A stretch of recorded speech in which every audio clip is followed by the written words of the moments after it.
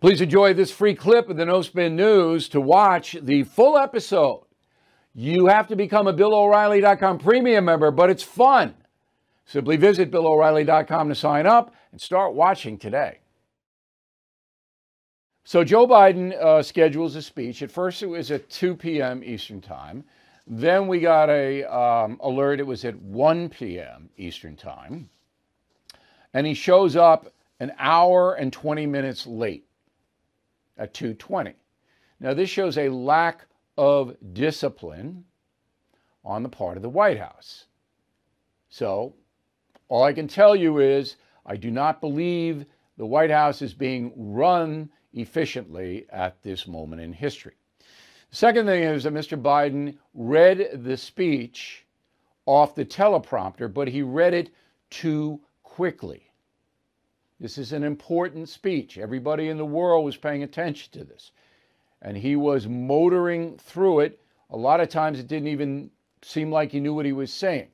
But I'm not going to hammer Biden on the speech because I thought it wasn't quite specific enough or explanatory enough, but it was a good first step.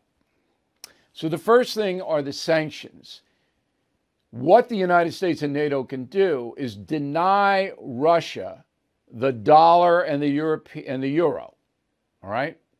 So that's what Biden's first sanction will be.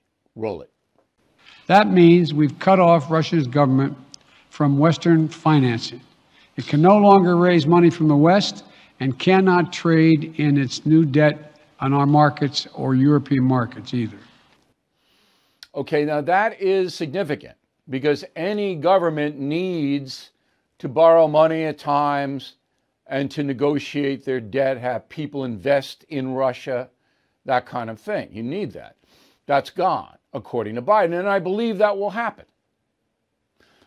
The next step, though, that I would have taken had I been president would be say, the United States banks are not going to accept any transactions from Russia. That means MasterCard, American Express, Visa. You go to Russia, you can't put anything on your card. We're not going to accept it.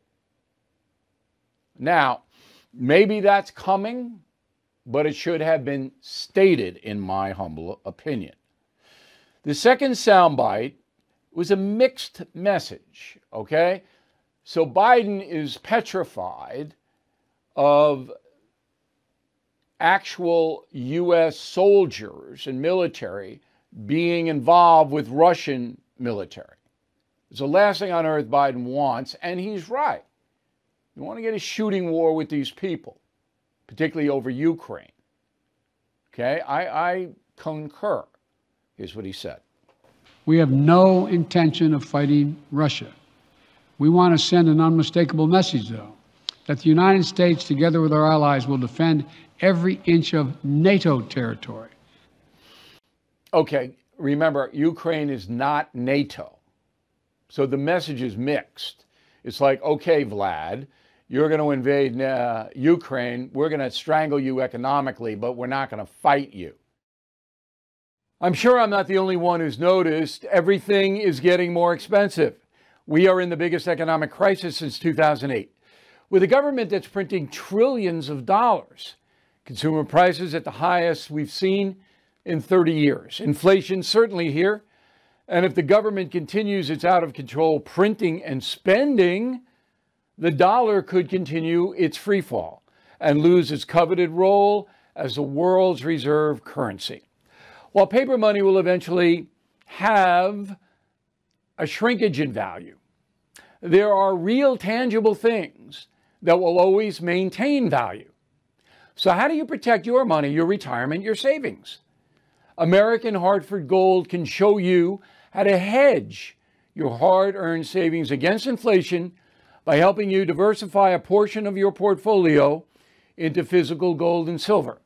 All it takes to get started is a short phone call, and they'll have physical gold and silver delivered right to your door or put inside your IRA or 401k. Plus, tell them Bill O'Reilly sent you, and they'll give you up to $2,500 of free silver on your first order. So please don't wait. Call them now, 866-501-5201, 866-501-5201, or text BILL to 65532. Again, 866-501-5201, or text BILL to 65532. Bill O'Reilly here. Thank you for watching this video, and make sure you subscribe to the First TV YouTube page. Just hit the big red subscribe button below, and you'll get clips and highlights of my program, The No Spin News, every single day. We'll see you soon.